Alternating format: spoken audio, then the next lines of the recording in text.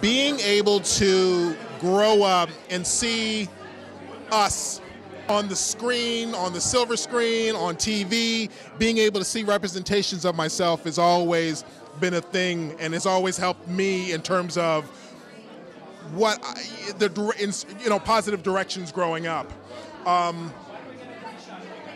And you never thought you'd see a black president. So when you all of a sudden President Obama comes on the scene, that's even just that's makes like it real. It has that manifestation. Yeah. Exactly. Okay, so, definitely. To see that and to witness that and witness that history, it just continues to add on to my journey, and I love it. Hey everybody, my name is Rico Anderson from Star Trek in the Orville, and you are watching Young Voices Making Choices.